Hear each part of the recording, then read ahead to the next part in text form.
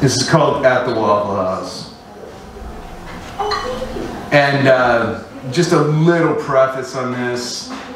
I graduated college at the beginning of the recession under the first President Bush with an English degree and a specialization in creative writing. So I was a very well-read, well-spoken waiter for many years. And living with my parents in their basement, a buddy of mine who had hit an existential wall in art school, he was home too, so we would wander, and we lived in Cabarrus County, North Carolina, which is a dry county.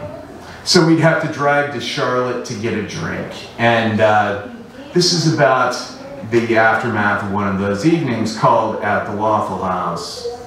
And it starts as all good Waffle House poems should, with a quote from 1 Corinthians 15:51. All right. Behold, I show you a mystery. We shall not all sleep, but we shall all be changed. Out of beer and out of time.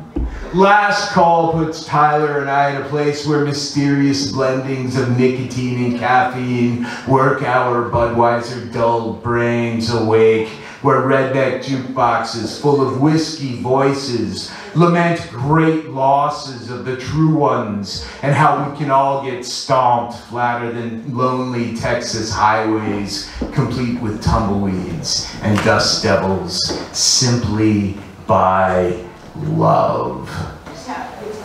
So where are the rest of those Hank Williams poets whose tears fall to the ground like rain, making puddles only bleary-eyed drunks drinking their way through their blues can see? When thy cup is empty, it shall be filled. When she gets around to it. And isn't bellowing side orders of bacon with those hash browns.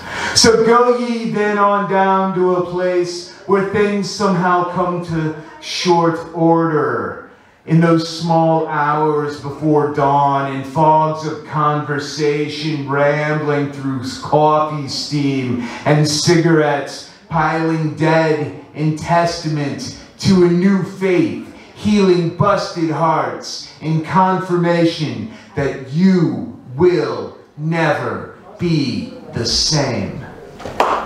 Thank you. Do you think for ministry